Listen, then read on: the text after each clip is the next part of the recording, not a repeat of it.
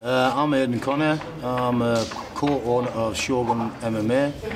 I've been training roughly since the age of 10. It's about 40 years now. Taught martial arts since 1988. And now me and my business partner Jeff Metcalf run a promotion. There's guys from Scottish Hit Squad, there's guys from SPG, Bishop Auckland, who are really good guys, which is why I like to try and get the local talent on here. Yeah. Because I want them to go on myself to do bigger and better things. I think it's great that they've shown faith that basically on the third promotion that we've got 6 pro fights and we've got five or six different nationalities, all from different countries, and that they're willing to come and fight in this part of the northeast. I think it's great.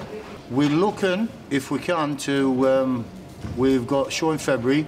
We're also looking to go to maybe Tenerife in July and do a fight series there, like a tournament-based one.